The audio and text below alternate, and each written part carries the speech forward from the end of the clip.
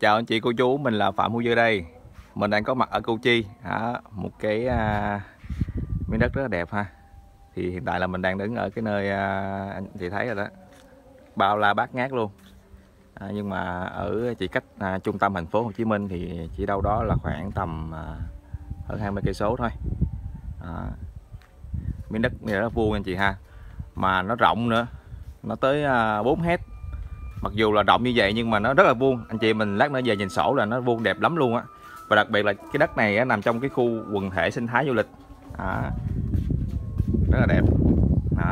Thì cái đất này là mình sẽ quay cho chính chủ để số điện thoại của chủ đất lên cho anh chị mình có thể là mình liên hệ trực tiếp và mình đàm phán được cái giá tốt nhất, vì không phải qua môi giới trung gian gì hết. Khung cảnh rất là làng quê anh chơi. Trước đất mình là nguyên một cái mương mà nó chạy ra thẳng ra đường nhựa luôn, mà nó trồng súng trồng sen đẹp mê ly. Lát nữa mình sẽ dẫn mọi người tham quan khu này. Ở đây mà để mà làm khu du lịch sinh thái hay là homestay thì rất là đẹp.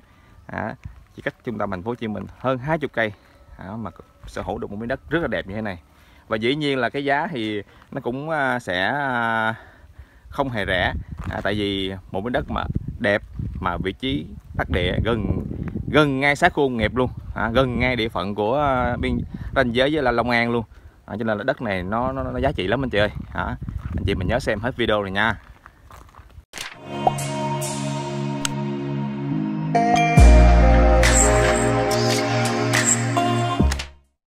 Đầu tiên thì mình sẽ nói về thông tin cơ bản của cái miếng đất này.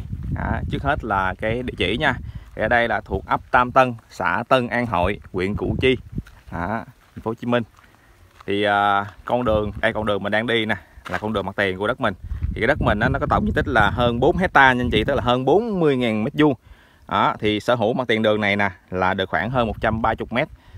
Và chạy sâu xuống dưới múc chỉ cà na luôn.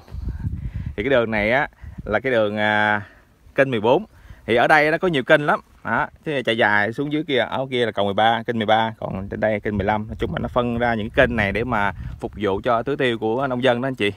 Thì cái đường này anh chị thấy rồi, đường này rất là rộng ha. Đường này là 2 xe ô tô chính thoại thoải mái. Đường phối đá, nói chung mà đường thì chưa có lên nhựa đâu, nhưng mà đường này rất sạch sẽ, mùa mưa hay mùa nắng gì đi cũng thoải mái. Đất của mình á, mặc dù là cái diện tích rộng tới hơn 4 hecta nhưng mà nó rất là vuông anh chị. Nhìn trên sổ là nó đẹp lắm. Và đặc biệt là đã được rào hết rồi anh chị ha, ranh giới cực kỳ rõ ràng luôn. Chút xíu nữa là mình sẽ bay lại cam lên cho chị xem toàn cảnh, nó rõ ràng lắm luôn á. Đất rất là rộng nhưng mà nhìn vô cái là biết đất mình nằm như thế nào luôn. Nó mới hay chỗ đó. Rào hết anh chị ha, rào hết tứ phía luôn. Cái từ đây nè anh chị, mình đi ra đúng 1 cây số mình sẽ ra tới đường nhựa chính, cái đường nhựa Tam Tân. Rồi ra tới đường nhựa đó quẹo trái đi đúng 1,5 cây số là mình sẽ ra tới đường tỉnh lộ 8. Tỉnh lộ 8 là ngay cái cầu nó ranh giới giữa Long An với lại Củ Chi. Thì qua bên kia cầu là nguyên những khu công nghiệp, khu đô thị. Cho nên là ở đây thì rất phát triển. Ở đây thì cách cầu vượt Củ Chi á, tức là trung tâm của thị trấn Củ Chi á, là khoảng tầm 4 cây số nha anh chị. Rồi bây giờ là trước khi mình bước vào cho chị Sam tham quan cái miếng đất này thì mình sẽ bay la cam lên nha. Rồi bây giờ đây trên cao đây anh chị ha. Đằng trước mình là cái đường chính á, đường kênh 14 ha. Phía đối diện là của bên tập đoàn công ty Tphcm. Ở đây anh chị thấy không, toàn cảnh cái khu đất mình anh chị. Lên clip thẳng ngay hàng thẳng lối hết. Phía đằng sau giáp cái ruộng ha, giáp cái ruộng. Tức là đất mình thì giáp cái ruộng đó là hết đất. Đây nhìn cao ha. Anh chị thấy xa xa đó là khu nghiệp đó anh chị, khu nghiệp của bên phía giáp ranh với Long An đó. Khu nghiệp Đức Hòa 2. Đây. Còn đây trước mặt anh chị là cái đường Tam Tân đó, anh chị thấy không? Từ cái đường kênh 14 á, mình đi từ đất mình đi thẳng 1 cây số ra cái đường Tam Tân, đường chính đường nhựa nha. Còn đây phía đối diện đất mình anh chị là tập đoàn công ty Tphcm á. Là bên đó là chuyên trồng bưởi nha.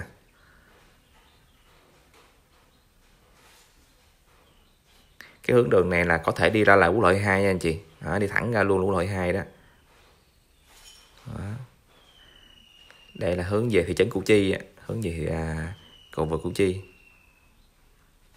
Rồi thì anh chị mình nhìn trên cao là cũng đã hình dung được toàn cảnh khu này rồi đúng không? Thì bây giờ mình bắt đầu tiến vào cho anh chị tham quan nha. Thì trước đất mình là có cột điện là điện 3 pha hết rồi nha anh chị ha. Điện 3 pha, điện sản xuất đó anh chị. Bao quanh mình đây là khu sinh thái vườn bưởi của vườn bưởi Tam Tân do tập đoàn Tphcm họ đang phát triển. Nói chung là anh chị mình lên trên mạng Google mình gõ bưởi Tam Tân là nó cũng có tên tuổi lắm nha. Rồi bây giờ là mình sẽ bước vào. Thì vừa bước vào luôn á là trên đất mình nó sẽ có hai cái chòi lớn và một cái chòi nhỏ đây. Chòi lớn này ở cũng có thoải mái nha. Đường thì đường xá là cũng ok này. Trên đất mình đó là anh chị mình trên trên cao là thấy là nó phân liếp ra rất là nhiều liếp, ngay hàng hẳn lối hết và trồng đầy đủ cây ăn trái hết. Ở đây mình về mình cái cây ăn trái này mình trồng cũng được gần 1 năm rồi. Mình về chăm sóc thêm vài năm nữa khi mà nó lớn lên rồi mình phải phát triển theo cái hướng du lịch rất là đẹp nha anh chị. Đây mình đang đi trên cái tuyến đường chính nè. Chị thấy không, hai bên là những cái clip rồi này, mương nước nè, nước trong veo luôn. Đây mình xuống kia kìa, ở đây mà anh chị mình nuôi cá là rất là bài bản luôn nha. Mình nhìn rất rõ ràng. Bên kia là vườn tràm, rồi xung quanh là cái vườn bưởi của tập đoàn Tphcm. Bên kia cũng vườn bưởi của tập đoàn Tphcm anh chị ha. Còn trên đất mình thì trồng đầy đủ cây ăn trái hết, cam, quýt, bưởi, vú sữa, đu đủ, rồi trồng thêm những cái hoa màu như là đậu cà pháo nè, đầy đủ hết nha anh chị. Chắc anh chị tham quan sơ sơ thôi. Nói chung là cái miếng đất này rộng lắm cho nên là mình cũng không quay hết đất được đâu. Thì anh chị mình nhìn trên lấy cam là anh chị thấy được hình dung rồi. Thì bây giờ là mình chỉ quay gọi là sơ sơ thôi. Cái đất mình là quay hướng mặt tiền ra hướng tây bắc nha anh chị. Và bên hông đây là anh chị cũng có đường luôn nha. Mà do là bên đây là có cái công ty bưởi, đó là công ty Tphcm họ trồng bưởi bên đó, cho nên là họ để tránh mà gọi là mấy cái người mà vô phá phách á, thì họ chặn cái lối đó. Nhưng mà mình muốn mở đường bên đó thì mình cứ đặt bi cống ra là mình sẽ ra được đường đó nha. Bên kia có một cái đường, cái đất mình lát nữa mình về cho anh chị xem sổ là trên đất mình á là thể hiện hai cái đường đó. Cái đường chính trước đất mình với là cái đường bên hông mình. Rồi thì từ cổng đi vào khoảng tầm 70 m là mình sẽ đụng thêm một cái chòi nữa nha. Đây, một cái chòi nữa. Hiện tại là gia đình chủ là mấy anh em là ở đây hết, phụ nhau để mà chăm cái vườn này. Thật sự là cái vườn này mà nó phải tầm vài người thì mới chăm hết được, thì nó rất là rộng. Đây anh chị thấy không, cái nước trong veo luôn nha. Đây. Đó thì bên phía nhà chủ là ăn chay hết, cho nên là họ không có ăn cá, dĩ nhiên là họ cũng không nuôi cá luôn. Nói chung là cái gì liên quan đến động vật là họ trên đây là gà hay là cá là không có, họ chỉ trồng cây ăn trái thôi. Còn anh chị mình về mua về, nếu mà có nhu cầu thì mình có thả gà, thả vịt, rồi nuôi cá này cũng rất là ok nha. Thì ở ngay cái mặt tiền tỉnh lộ 8 là nhà chủ cũng có một cái căn nhà kinh doanh đồ chay. Thì anh chị nào có nhu cầu muốn mua mặt tiền đường ở ngoài, tức là ở đây nè, mình nếu nhìn trên bản đồ lại cam mà thấy được đường tỉnh lộ 8 luôn. Thì họ có một cái mặt tiền ở đó nữa. Anh chị mình có nhu cầu mua mặt tiền ăn trước nữa thì cũng alo luôn nha. Đây, qua cái chòi, cái này mình từ cái đường chính mà đi vô đây chắc cũng phải vài trăm mét anh chị anh ha. Tại vì cái hậu của cái mặt tiền là 130 m, mà bây giờ là tổng diện tích tới hơn 4 hecta. Thì anh chị cứ chia ra đi, xuống dưới nó có nó hở chút xíu, nhưng mà nói chung là cũng gần như là vuông đó. Thì mình đoán là nó cũng phải vài trăm mét á, đi sâu lắm. Thì xuống giáp với cái ruộng ha, giáp với cái ruộng của người ta là hết đất mình nha. Đây, họ để mình đi thẳng xuống luôn cho anh chị xem nha, coi như lâu lâu đi tập thể dục luôn. Cái vườn 4 hecta này mà anh chị mỗi ngày đi chăm sóc vườn này nọ là cũng coi như là khỏi cần phải đi tập thể dục á, rất là rộng. Tất cả các cây ăn trái đều rất là tốt nha, tại vì ở đây có như gốc cây nào cũng có một cái bát tưới tự động hết đúng không anh? cho nên là cái việc chăm tưới này cũng rất là tiện. Chỉ có lâu lâu là mình có thuê người vô bón phân thôi, làm phân thôi. Còn mấy cái việc tưới tắm này thì nó cũng đơn giản thôi, có hệ thống tưới tự động hết. Sau đó mình chuyển van đúng không? Chứ đất này rộng thì một lần bơm thì phải 500 cây. 500 cây. Cái xong 500 cây đó mình chuyển van rồi tiếp tục cây khác. Rồi hình như là mình gần tới cuối đất rồi. Tức là có cái đường bên hông rồi đúng không? Rồi để em sẵn quay cho người ta, cho khách ta coi luôn cái đường bên hông luôn. Đó anh chị ha. Mình tới cuối đất rồi nè. Cuối đất mình là giáp với lại cánh đồng. Tức là cũng có một cái view đồng ruộng cũng rất là đẹp nha. Nhìn rất là xanh mát nè. Và dĩ nhiên là dưới đây chủ cũng rào lưới 70 rất là chỉnh chu nha. Hàng rào của mình là đâu đó xong suối thôi. Nói chung là làm cái hàng rào cho 4 hecta này cũng mệt mỏi luôn đó. Tại đây khu đất của mình anh chị, khu đất mình là trồng nguyên hàng mít luôn. Đây nè. Rồi, để mình chạy qua cái góc bên kia cho anh chị xem cái đường bên hông đất mình nha. Rồi thì đây mình đang đứng ở bên hông đất mình anh chị. Thì cái lúc nãy nó mình bay lai cam lên đó, thì do lai cam mình nhìn không rõ cái đường này, thì bây giờ mình sẽ quay trực tiếp cho anh chị xem ha. Thì phía bên hông mình anh chị có cái đường nè. Cái đường đó là đường giáp với lại cái vườn bưởi của hàng Tphcm á. Thì nếu anh chị mình có nhu cầu á, mình sẽ đây từ đất mình nè, mà sẽ mở cái bi, mình sẽ đổ bi cống á, mình sẽ đổ qua bên đó. Thì không bao nhiêu tiền đâu, thì sẽ có con đường. Thì cái đường này là cái đường đi xe hơi được nha anh chị. Cái đường này đi thẳng hướng này sẽ ra cái đường kênh 14 đó, cái đường trước đất mình á, cái đường mặt tiền đường mình á. Còn không á, đi cái hướng ngược lại thì mình sẽ ra kênh 13. Cũng cái đường kênh 13, tức là cái đường kênh 13 nó song song với đường kênh 14. Ở đây nó giống như là ô bàn cờ vậy anh chị, cho nên là cái đường này nó sẽ vuông góc với là hai cái đường kênh 13, kênh 14.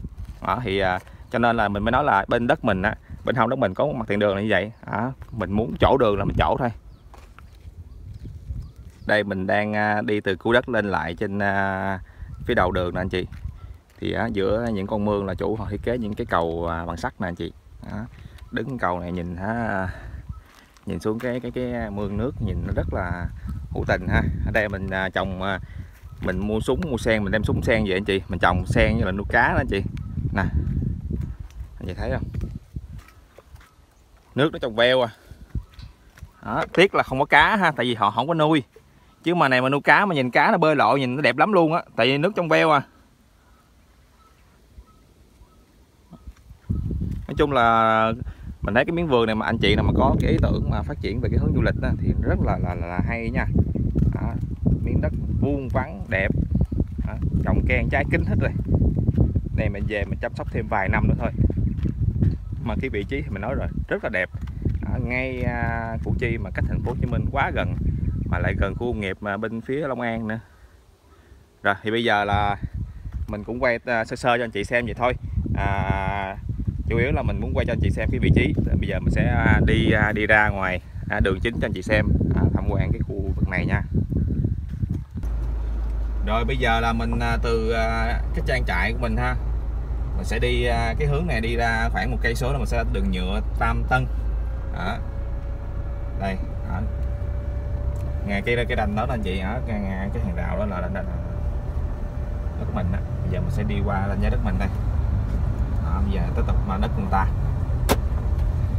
Cái đường này anh chị thấy rồi, đường phối đá ha, nhưng mà rất là đồng. Đường này thì xe gầm thấp đi vẫn ok, nó có hơi sần sùi tí nhưng mà cũng sao. Còn phía bên đây là anh chị thấy không, là cái khu du lịch sinh thái vườn bưởi Tam Tân của tập đoàn Tphcm họ đầu tư nè. Hai bên đường là họ trồng dừa lùng nè, nhìn rất là cảnh làng quê ha. Tuyến đường này mà từ đường nhựa vô đây là nhìn rất là thơ mộng, tại vì một bên là cái mương súng đó, rồi hai bên mương súng là cái dừa ha, nhìn rất là miền Tây. Đây cái đường này cũng hai bên đường có trồng dừa.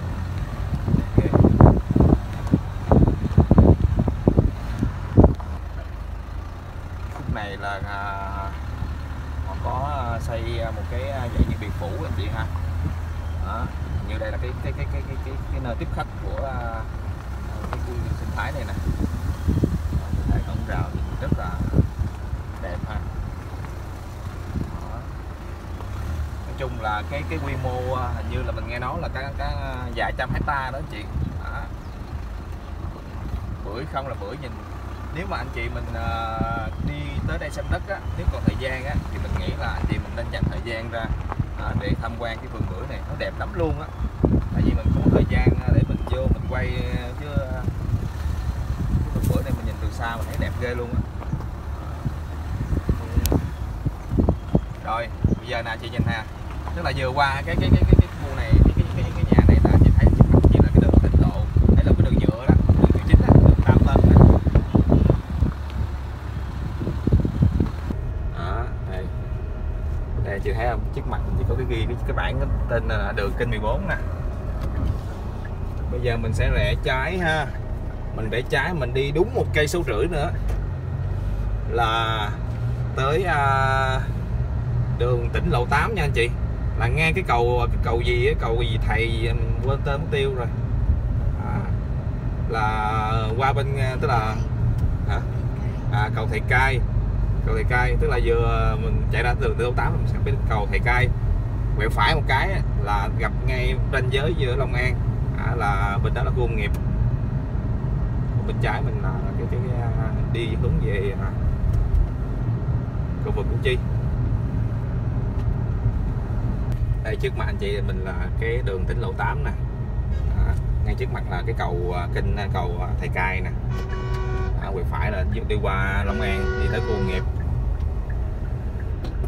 còn mình quẹo trái là mình sẽ đi về hướng trung tâm thị trấn Củ Chi, cầu vượt Củ Chi anh chị ha.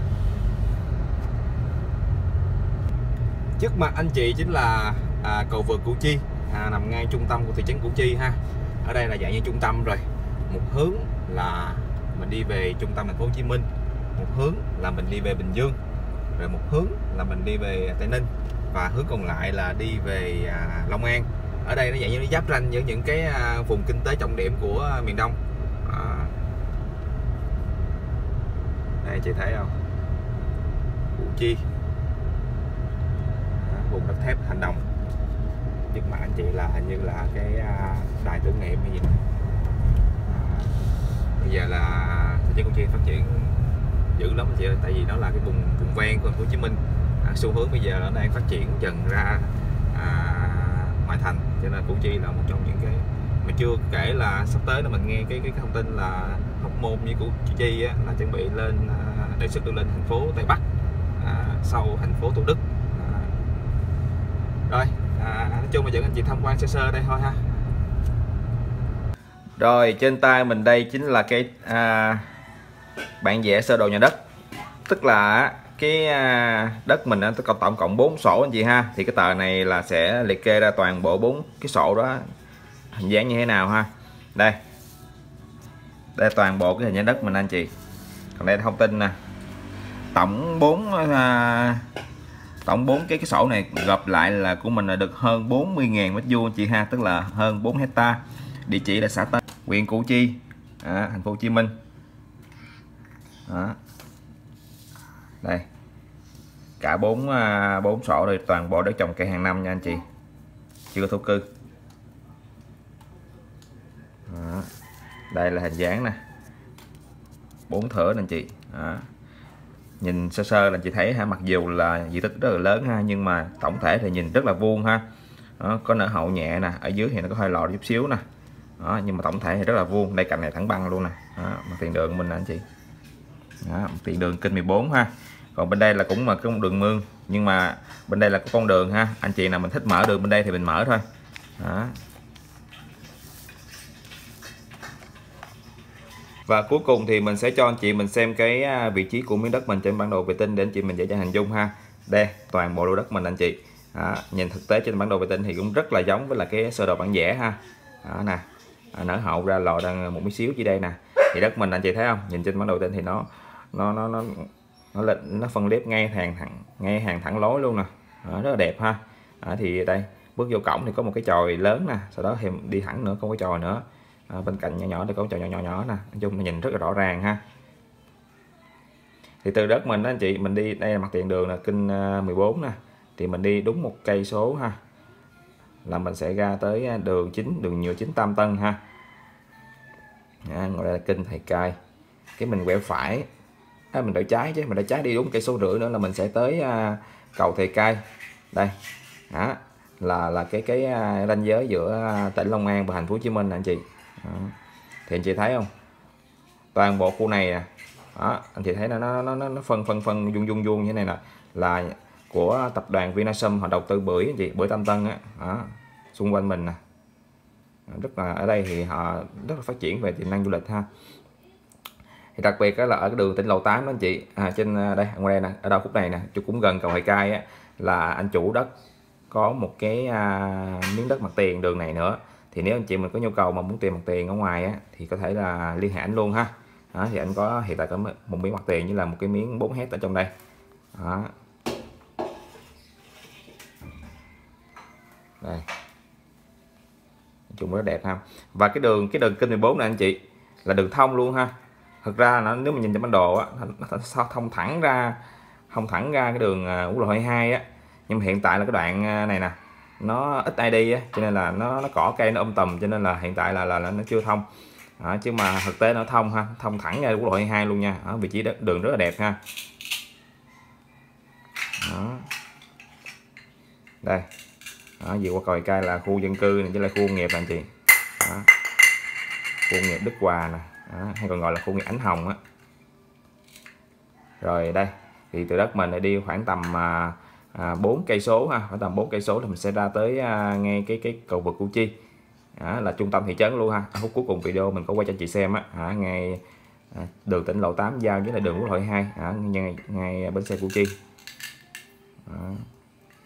Nói chung là cũng gần ngay trung tâm rồi, đặc biệt là gần ngay khu công nghiệp luôn. Nói chung là nằm giữa khu công nghiệp và trung tâm của thị trấn Củ Chi. Cho nên là cái mật độ, nếu anh chị mình đi ra ngoài cái đường tỉnh lộ 8 này nè, lúc nào dân cư xe cộ cũng qua lại rất là đông ha. Tại vì nó thường đi quay lại giữa thị trấn Củ Chi và khu công nghiệp đó anh chị. Cho nên là phía trong đây là rất là tiềm năng. Rồi thì nói chung là về cái vị trí này thì mình nghĩ là chắc cũng phải nói nhiều rồi, tại vì vị trí cũng rất là dễ hình dung rồi. Thì bây giờ mình xin báo cái giá của chủ đưa ra nha. Nói chung là cái giá thì giá trị lớn, tại vì miếng đất này thứ nhất là nằm ở thành phố, ở huyện Củ Chi, và tương lai là có thể sẽ lên thành phố Tây Bắc, và vị trí thì rất là đẹp, đất thì cũng rất là đẹp, cho nên cái giá của nó thì dĩ nhiên là cũng giá trị cũng sẽ cao anh chị ha. Thì hiện tại là chủ đang kêu cái giá là toàn bộ lô đất này là 65 tỷ. 65 tỷ cho hơn 4 hecta đất vuông vắn ở Củ Chi. Thì anh chị nào mà mình quan tâm thì mình cứ trực tiếp gọi điện cho chủ để có thể là mình thương lượng thêm. Rồi thì mình xin phép kết thúc cái video này tại đây. Mọi thắc mắc anh chị mình trực tiếp gọi chủ nha. Còn những anh chị nào mà có nhu cầu muốn quay bán đất vườn hay nhà vườn giống như clip này thì cũng có thể alo mình sẽ hỗ trợ tới quay và đăng lên kênh YouTube mình cho nhiều người thấy và liên hệ mua. Rồi thì chào anh chị.